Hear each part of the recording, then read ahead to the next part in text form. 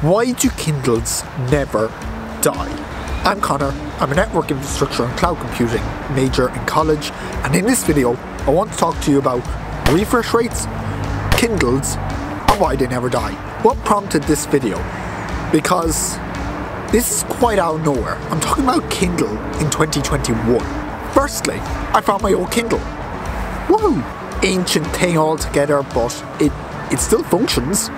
And what particularly sparked my interest to make this video was that the display is still on. It is still on. Like, no joke. You can still see the text. There's no battery life in it. I tried to plug it in, I tried to do all that. There's no power in it. But the screen is still on. How is that even a thing? Why is it a thing? Well, funny you should ask. You see, first of all, we should probably explain why it's a thing. This Kindle, the ancient Kindles, which are still used today, for whatever reason, for some people, they use a technology called e-ink displays. Now, your smartphone probably runs on OLED, a technology that allows for more LDO, local dimming zones, and it allows for no backlight, it allows for closer pixels, for higher pixel density, and it allows for better overall experience. LCD tech is where you have a backlight, and then you have your local dimming zones, and then there's less pixels, which means it's less detailed, there's less inky blacks, that kind of thing. Micro LED is a form of technology where there's less of a gap between the local dimming zones, so there's better inky blacks and there's more pixels per inch. However, there's still a backlight.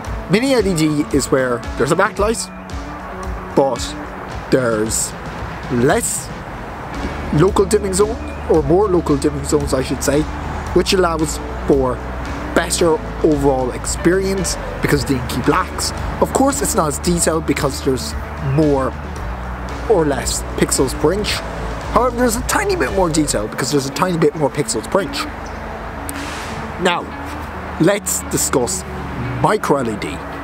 Micro LED is pretty much OLED without the drawbacks of burning.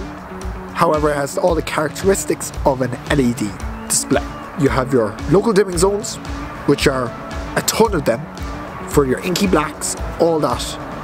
You have your really tight pixels for more pixels per inch, and there's no backlight, which allows for better inky blacks, allows for thinner displays. Now, what is e-ink? This was a technology that was barely used, but it was fairly used back in the early 2000s. And what it allowed you to do is it implemented a display where there'd either be black or white pixels. That is it. How this worked is you got your refresh rate, and we're going to be getting into refresh rates in a minute, so we'll get to that. Refresh rates would refresh the whole display to whatever you needed. Because, let's be fair, a Kindle was only used for reading. It wasn't used for web browsing, or it didn't need to show colours, so it was only showing text. So what I would need to do is, when you press the button, it would refresh down the way to the next page. Refresh all the pixels. So, that is how it manages to keep its battery, because the Kindle would save its current state until refreshed again.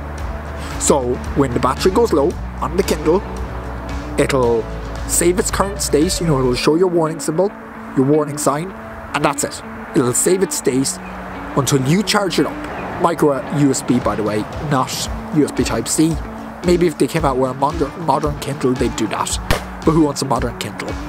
I've explained how the e-ink display works, but how does refresh rate come into play, and why is it a massive factor with this? I'm glad you should ask, and I'm going to explain to you how. Refresh rate is defined by how fast it takes for you to refresh from one screen display, whatever you're displaying on screen, to another. It goes all the way from 1 Hz to over 300 Hz on some gaming monitors now. No one needs 300 Hz because law of diminishing marginal returns. If we go for 1 Hz, what can that be used?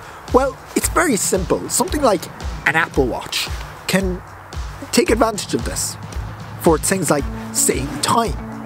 So it can bring the power usage way down. That's why the LTPO display is so crucial to always on technology, which it's a new enough technology that now.